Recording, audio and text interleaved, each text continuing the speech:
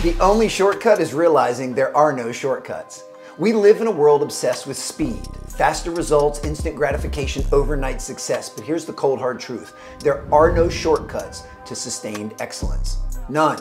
If you want to be truly elite, whether as an athlete, a leader, or simply as a human being, you must learn to trust, respect, and engage the process. Not tolerate it, not occasionally flirt with it, engage with it every single day. Trust the process.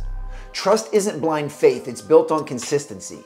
The process isn't flashy and it's not always fun, but it works. The process is the quiet, unseen grind when nobody's watching. It's waking up early, even when you don't feel like it. It's showing up, locked in, and intentional every time you train, lead, or perform.